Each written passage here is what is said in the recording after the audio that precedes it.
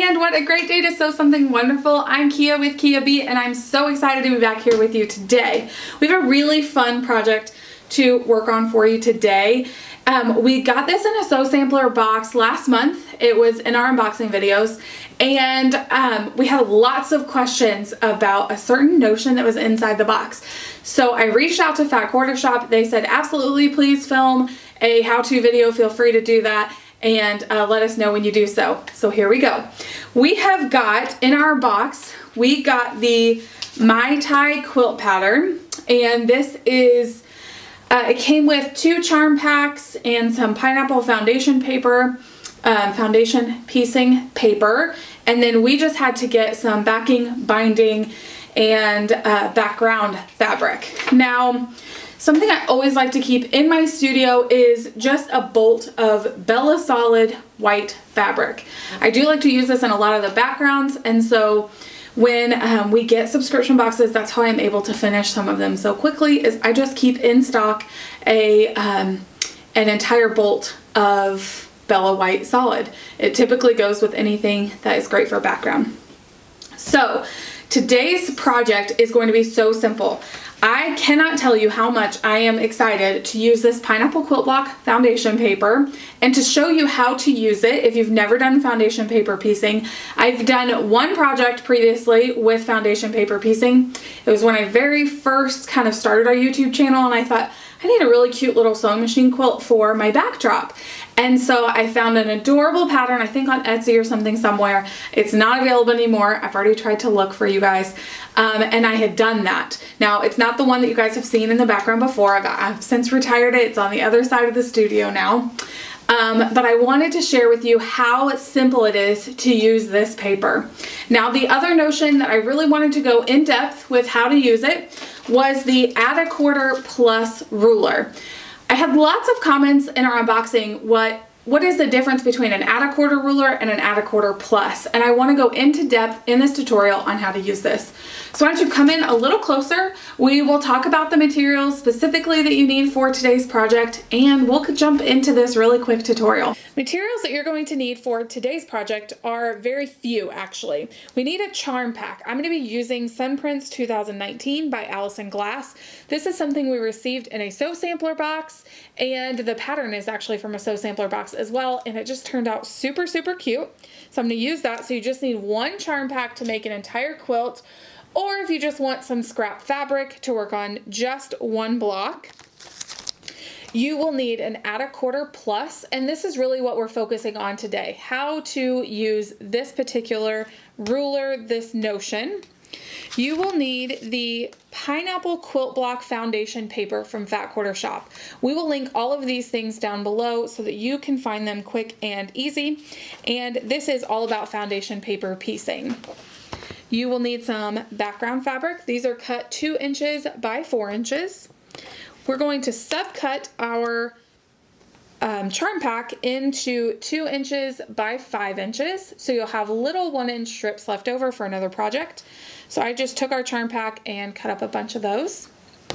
You will need some background fabric that are 4-inch squares, and our normal rotary cutter, an ironing mat, a cutting mat, and your sewing machine, and obviously a hot iron.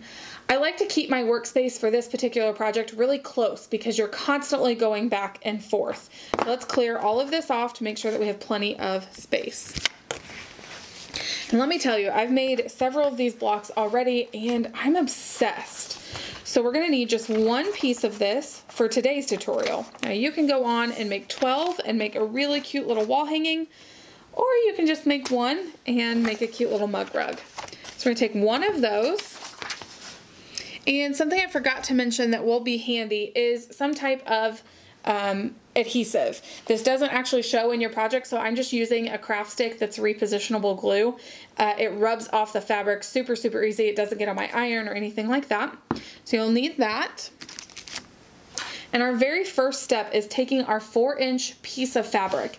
And this paper is wonderful. It tells you on the fabric, or on the paper itself, make sure that the placement of your first fabric square is turned on point. So we're gonna take this paper and we're gonna put it right side down. So we've just got blank paper facing up. Now this is a great time to use a light board or a nearby window. So what I'm gonna do is I'm just going to position that and put a little glue dot on the edges of my fabric. Here, here, here. Okay, and that just positions that piece of center fabric on my paper. That's the only time we will need to use that glue. So we'll flip this back over. So simple. Make sure that's good and adhered. On this, if you are using a light box or a window, you want 1/4 inch of all the way around of space here, at least 1/4 inch all the way around. Our add a quarter plus ruler is something we got in a sew sampler box, but we'll link it down below. You can actually purchase this separately.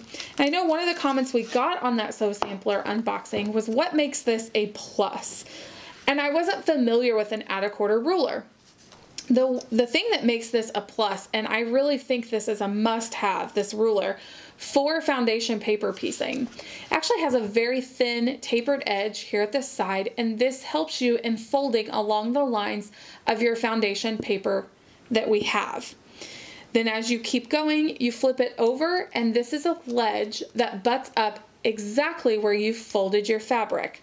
So our very first step is very simple. We're going to take our tapered end that has the numbers, and we're going to lay it on the lines between 1 and 2. So I'm actually going to do a little turn of my fabric so that it makes it easier for my workspace. I'm going to put that tapered edge, and you see I kind of am holding my ruler at an angle. That just allows me to get a really crisp, clean line. And I'm going to fold that piece of paper back. Don't worry, you're not going to ruin any of this paper. As long as it doesn't tear, it's really no problem. So I'm marking that and folding that over. And now I can do that. Now remember, we've glued our fabric, so pull that back. And using our add a quarter side, you're going to flip over to where the notch is, and you're going to lay that down. And you'll feel it catch right there. It's absolutely fine. We're now going to use our rotary cutter and trim that away. That gives us the perfect 1/4 inch right there, okay? So now our next step is taking one of our 2 inch by 5 inch pieces with right sides together. You're going to line those up. Now let's say your printed piece is longer than your, so our printed piece is 5 inches long and this is only 4 inches long. That's okay. We're just going to line up the edges and center it. Okay, so we've gotten that. We're going to hold those and take them over to our sewing machine. Now at this point, you're really not sure where to sew. You could sew along this, but the idea between foundation paper piecing is tearing away and having more stability as you're sewing. So we're going to open this up just under our foot, drag this over, and I'm only going to sew on the number 2 line. So let me hold that up here for you. I'm only going to sew on this line right here. I'm going to go 1/4 inch before and 1/4 inch after, and that's going to be perfect for this spot. So let me line this all up again. Take this over to my sewing machine, open this up, and remember the right sides of your fabric are together. I'm going to start about 1/4 inch before and go beyond 1/4 inch.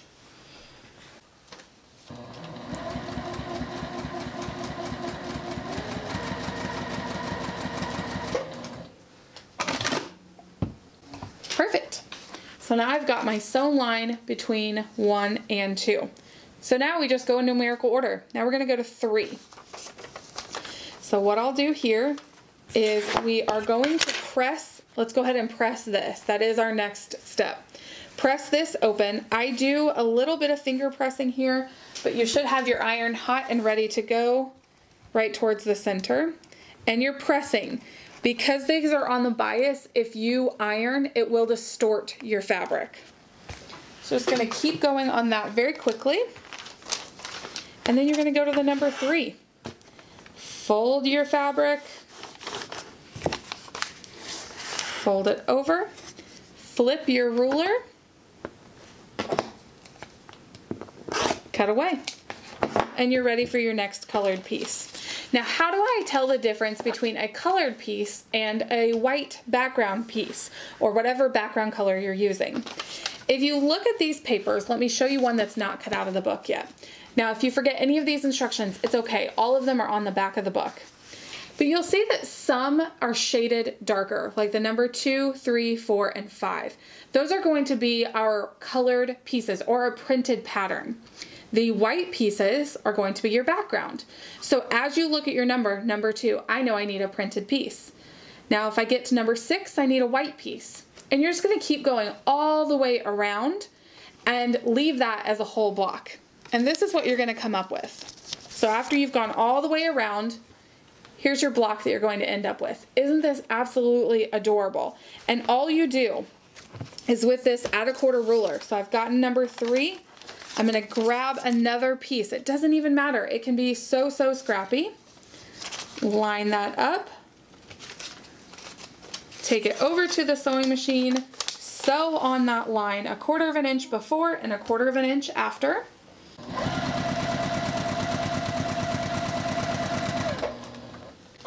You do want to make sure and use a very small stitch length. Now I'm moving on to the number 4. I can use this. You do want to, I always forget this, you do want to press this open. So I'm going to roll this back. You can finger press, but be careful because this is on the bias. Just like that. We've got all this excess. That's okay, because as you go around the numbers, you're going to take that excess away. So here's number 4. I'm going to use the tapered edge of my ruler at an angle, get a nice clean fold. Now you'll notice because of your 1/4 inch before and after, you're going to have to ripple a couple of stitches away from the paper. That is totally acceptable. This paper is designed to do that. Now you'll see I have overhang. Flip your ruler over to the catch side, so the 1/4 inch side, and I'm going to start at one end and butt that up against that fold. And now I'm going to be able to easily take my rotary cutter and trim away the excess. That leaves us now with a perfect seam. So you'll see number 4 is a dark piece, so that means we need a print. So I'm just going to grab a different print. This one's a really beautiful floral. And I'm going to line this up and center it. Take it over to my sewing machine and sew on the number 4. 1/4 inch below and 1/4 inch behind.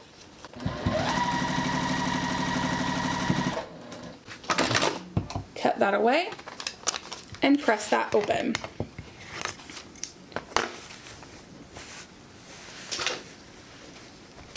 This paper is also meant to be ironed on top of, so you'll get that crinkling, but that's absolutely okay. So now we've done those pieces, we would move on to number 5. Use our tapered edge again and keep going all the way around. And like I said, this is the beautiful block it makes, and the instructions are so very simple. I really would suggest this ruler. I'd done one foundation paper piecing before. It was my first ever attempt, and it was a really tough one.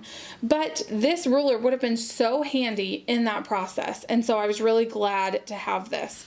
It actually says in the instructions not to tear away any of your paper until you've gotten the entire front or quilt top made, and that way it gives it more stability with all of your bias edges, and that way you've got less stretch.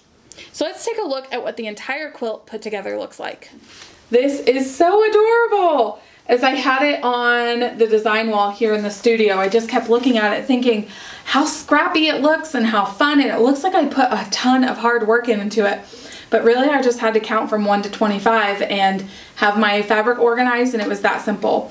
So I still have all of my papers attached. I have not ripped those off yet. I think what I'm going to do is have a couple of our kids, I think, will love to rip this paper off. And so you just simply tear it away really easily. The smaller stitch length you use in your tutorial, in your piecing, the easier that will rip off.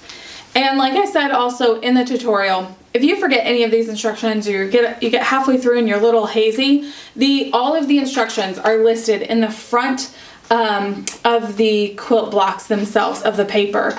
And so it will tell you what size you need to cut your strips of fabric to, your scraps, and really how to trim away and all of that. Now this does actually say tear the paper away from the block. If you're sewing it into a quilt or another project, remove the paper when the quilt top is complete for added stability. And that's exactly what I've done. So my next step is to rip all these papers off, have my kids help me do that, and then I get to quilt it and bind it, and it's gonna be so adorable hanging up here in our studio. I love this foundation paper. I want Kimberly and the Fat Quarter team to make like all of the foundation paper piecing blocks, because this was so very simple. And I've worked with bias edge before. I've done several quilts that you really have to be careful with the pressing and everything. Using this foundation paper really keeps your fabric stable and it doesn't stretch, and it just gives it such nice, crisp, clean lines. So we only use 12 out of this paper pack, and there are 40 sheets available. So I can keep going and I can make other wall hangings or a small baby quilt with this very paper, which I think is actually what I'm gonna do next, is a small baby quilt. And I absolutely love this. You could change out the white centers that this pattern called for with, you can fussy cut something to go in the center block, or, I mean, the possibilities are endless. And I really did love this. I told y'all in the tutorial, I really think that this 1/4 plus ruler made all the difference in this part. And I think the difference in the 1/4 and 1/4 plus is that tapered edge. So this edge allows you to fold your paper on top of it, crease it super nicely, and then you've got the 1/4 inch divot on the other side, so you can make sure you're getting an accurate 1/4 inch. So we just want to say thank you all so much for joining us in the Hive today. Please don't hesitate to leave any comments down below if you have questions, or if you get a little confused as you start to get your foundation paper pieced pineapple block going. So we hope that you'll have a great weekend, and thank you so much for joining us.